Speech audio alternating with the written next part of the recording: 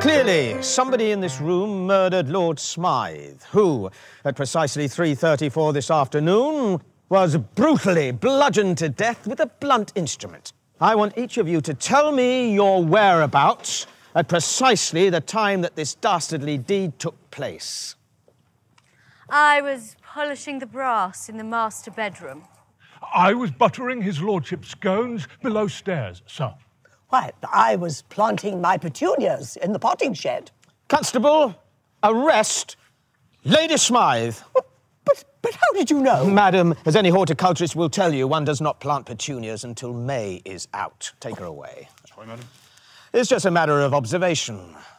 The real question is, how observant were you?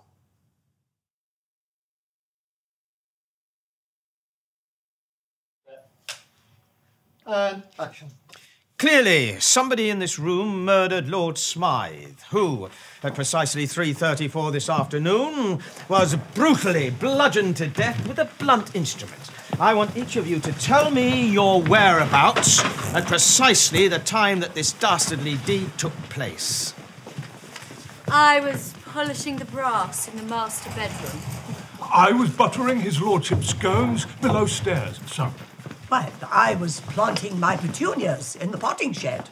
Constable, arrest Lady Smythe.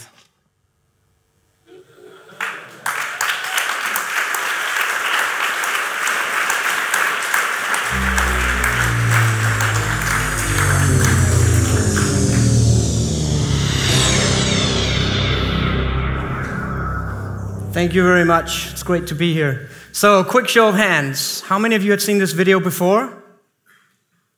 3, 4 people, 5 maybe. How many of you got any of the changes? 3, 4, 5 people. How many of you didn't get any? Okay. I rest my case, the whole room. It's fascinating, isn't it? Okay, also erstmals möchte ich mich vielmals bei Frankie und TZDay Berlin bedanken. Es ist eine sehr große Ehre für mich hier zu sein und hoffentlich werdet ihr nachher nicht zu enttäuscht sein. And for those of you who didn't get that, that was just me sucking up to the German chapter.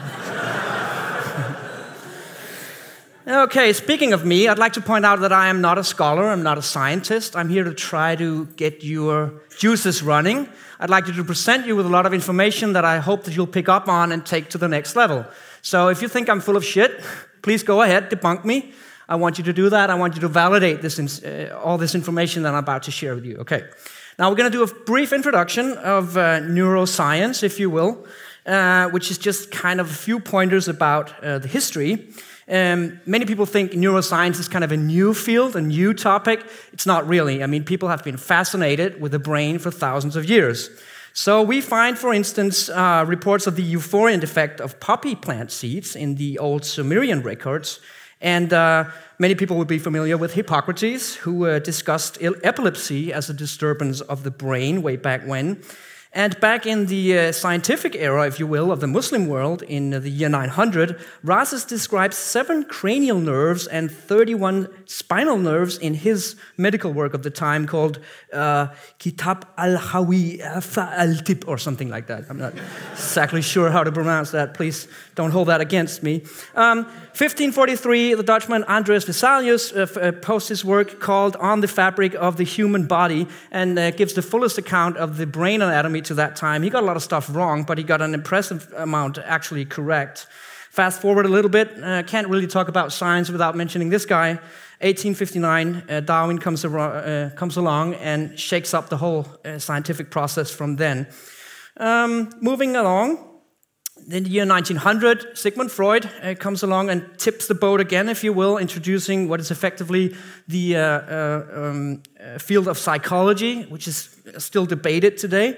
And, of course, bringing it a little closer to home, in the 1970s, Benjamin Libet at the University of California did a series of studies that basically shows that the brain is engaged in decision-making activity long before we're actually aware of it.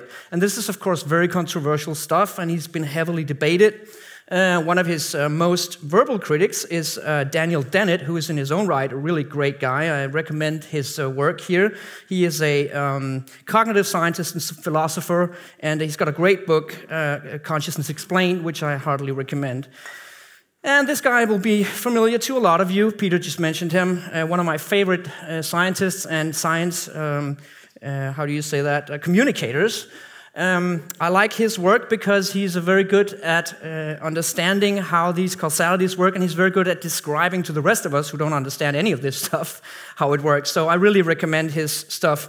And you know, these implications have far further reaches than we tend to think on a normal average level. So here he is in a small clip with Alan Elder discussing the justice system. So what do you see as the contribution of neuroscience at some point to the justice system? Does it start in the courtroom, or should it start all the way at the beginning, reframing our laws? Well, you know, we professor types state things in these very cautious, qualified ways, so I'll do that here and just say the whole system has to go. The modern criminal justice system is incompatible with neuroscience. It simply is not possible to have the two of them in the same room. Well, he said it. Must be true. Well, actually, there's more evidence to support this claim. It's not just taken out of thin air. Right here in Berlin, you have something called the Computational Neuroscience Center in Berlin. And this is John Dillon Haynes, who is the leader of the theory and analysis of large-scale brain signals. And I think the way that he summarizes it just says it all. Decisions don't come from nowhere, but they emerge from prior brain activity. Where else should they come from? In theory, it might be possible to trace the causal pathway of a decision all the way back to the Big Bang. Our research shows that we can trace it back about 10 seconds. And then with some kind of usual scientific humility, he goes on to state that, you know, compared to the time since the Big Bang, that's not very long. I mean, he's completely just, you know, validated all that Benjamin Libet did previous, so this is interesting. Okay, so where does that leave us today? It leaves us with a range of different kind of neuro stuff to look through. We've got neuroendocrinology, neurobiology, which is kind of the hands-on stuff. Then you got neuropsychiatry, the pathology of it all. You got neuropsychology, you know, let's talk about it.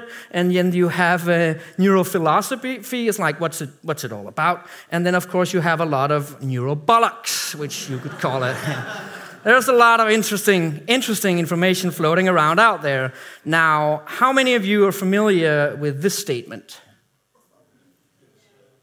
Yeah? Oh, about half the room. How many of you believe it to be true? Ah, not very many. Thank God, you're on the right path here, people. That's good. Okay.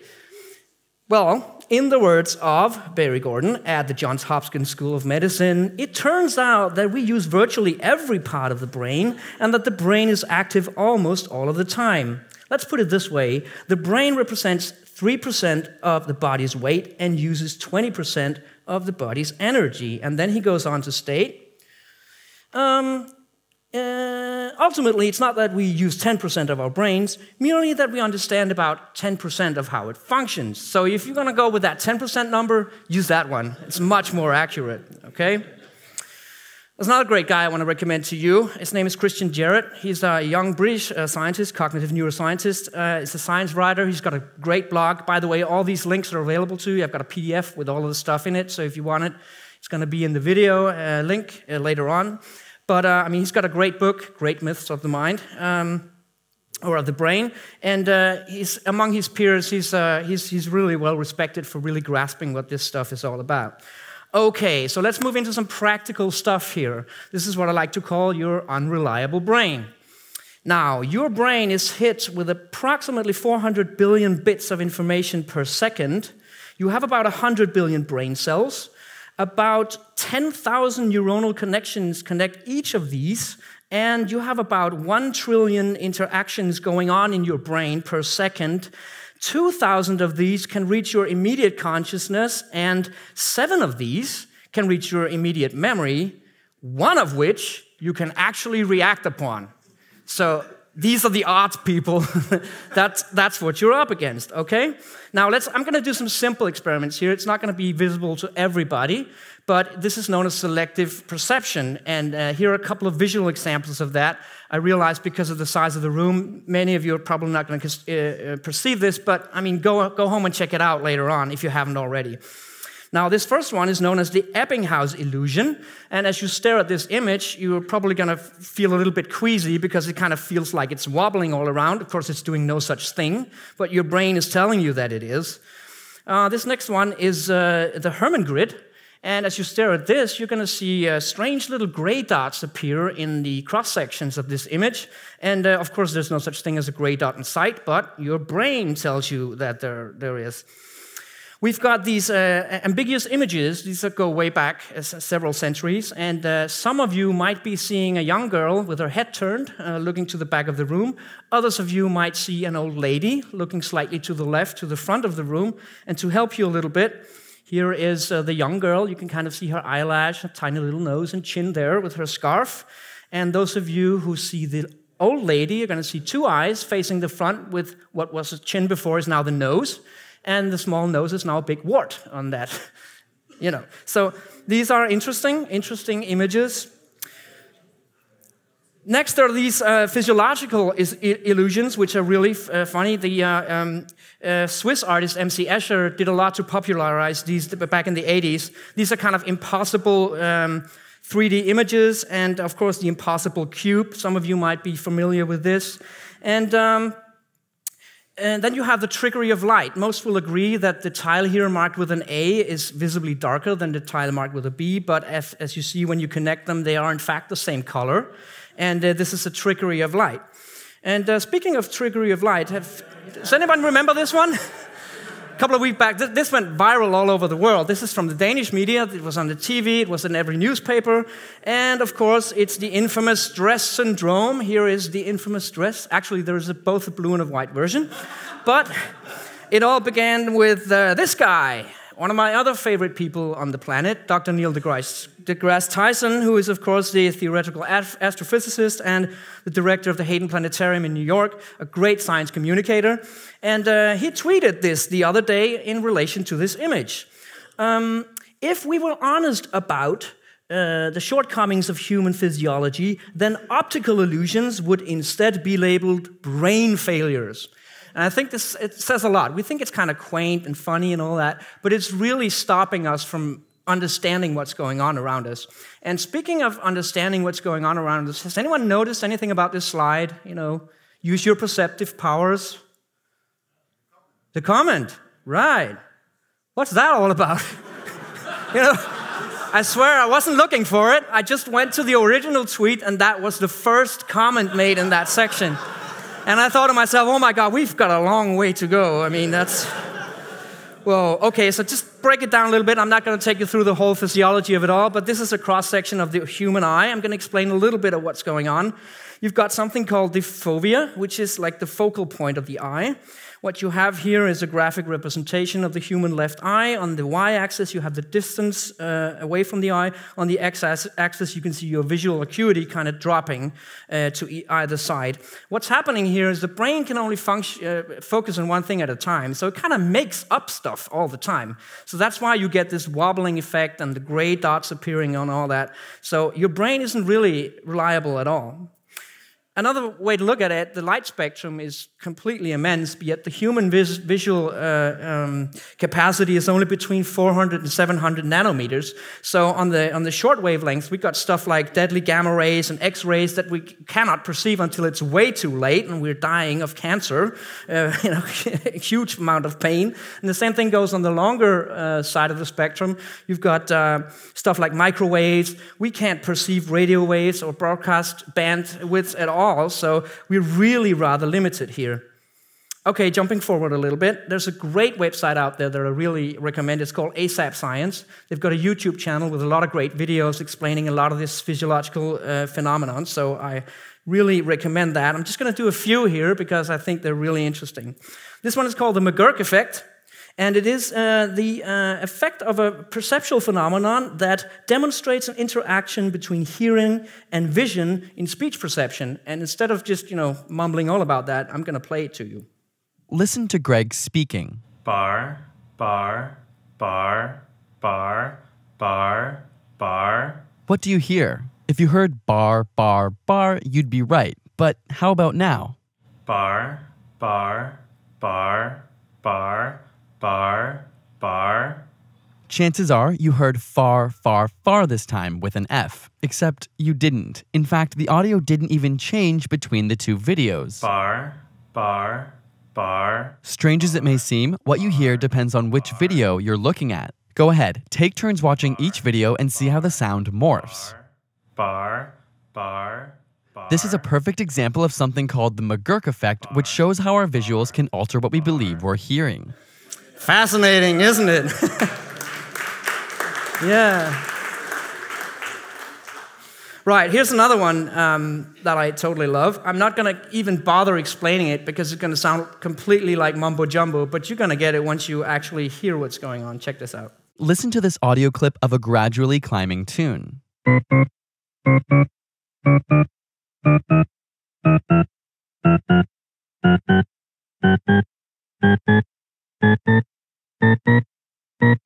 And yet, if I play the exact same clip back to you, it will sound like it's only continuing to climb higher and higher. I swear this is the exact same clip I just played. You can rewind that section of this video over and over and check for yourself. Try it. Each time you start it over, the tune is seemingly climbing even higher. It's called the shepherd tone illusion, of which there are many variations. It's true. I mean, you have to have a long time pass and do other stuff before you can actually reset that effect. So be careful what you trust when you hear stuff. Okay, just a little bit of fun facts about the human auditory system. If you look at other animals, elephants have been reported to be able to hear as low as 5 hertz, actually, even it's not on this graph. Mice can hear upwards of 100,000 cycles per second, and dolphins up to as much as 200,000. Now, humans, we're here. We're between 20 and 20,000, most a little less, and it'll actually decline as you get older all the time. So we can't hear what's going on around us either. Okay, I'm just going to tie this into a little bit deeper topic, something known as cognitive dissonance. And I'm not going to go into it too much, just present you with a guy who actually coined the term and recommend you the book, which is fantastic, Dr. Leon Festinger. And he also has a great quote, I think, just kind of summarizing his work, which is, I prefer to rely on my memory. I have lived with that memory a long time. I'm used to it. And if I have rearranged or distorted anything, surely that was done for my own benefit. That kind of summarizes that whole thing. That's how we feel about ourselves and how we feel about our way of perceiving things, but it's very far from the truth. Okay, to wrap things up, how does this apply to TZM or anyone? Well, I think it applies in major, huge ways, actually, because what are we? Well, we're a social movement. What does that entail? It entails social interaction. And if you don't understand your own perceptions, you have no chance of understanding everybody else's perceptions. So, of course, it's about communication. And you need to understand what communication is, what that entails, and that begins by understanding how your brain functions. Also, of course, we're global in scope. We want to transcend borders. We want to break down the artificial borders that separate people, whether they're racial or sexual or national or whatever. And in order to do that, we have to really understand what's going on a cognitive level, if you will. And even though it's global, top-down in that sense, it starts with you. Each and every one of you have to improve in order to improve on the rest of stuff. So I'm going to give you some recommendations here. Lumosity.com is a great training website. It's not free, but it's a very, very well-sourced and very scientific way of training different areas of how your brain works, and I recommend it to anyone. It's just a small series of games. You spend 5-10 minutes on it every day, and you actually improve on a lot of areas. Next, I also want to point out that most of the American and European universities are now putting their curriculum out there for free. At places like iTunes U, other places, you can find most of what's out there absolutely free, and you can follow any course, and some of them you can even take a degree just by watching that. It's not the same merit as actually going to the school, but I mean, the info is out there. And again, I would recommend Sapolsky's work on human nature, if you will, because that's really mind-opening. Also, there's a great YouTube channel called Theremin Trees. Some of you may be aware of this. He's got a great series of what's known as transactional analysis, which is a very good way of looking at conversational techniques and how you can find yourself in a loop, not getting anywhere, and how to get out of that. It's very easy to understand and apply. So, you know, I've been with the movement now for a better part of 6 years anyway, and I've come to learn that patience really is not a virtue, it is a necessity, because it's hard work. As Gilbert said, you know, you kind of expect coming in, changing the world tomorrow. It doesn't work like that. So I'm just going to leave you with a little afterthought here. If you improve upon yourself, you can't help improving upon the world in the process. So thank you very much.